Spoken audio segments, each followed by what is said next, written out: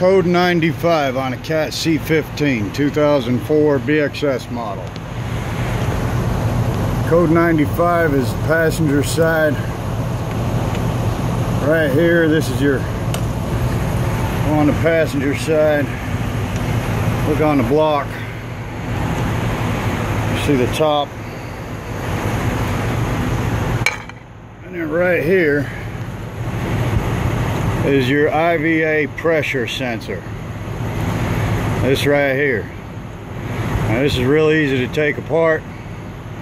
However, when you do get it, if you get the replacement, make sure that you get the harness with it.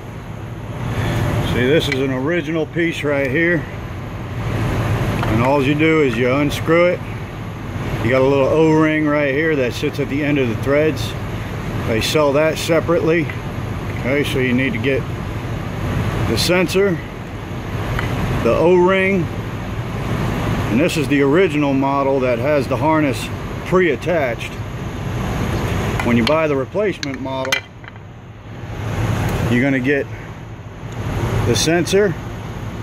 The harness is sold separately, and if you follow this wire here, it's got a connector right here, and you just disconnect that. It's a little triangle connector.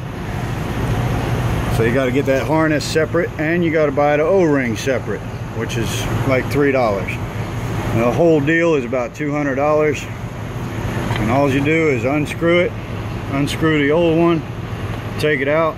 Now oil will seep out of the rail here, so just make sure you put a rag down or something when you pull it out, and have the old one ready so that you can pop it in as soon as you pull the old one out.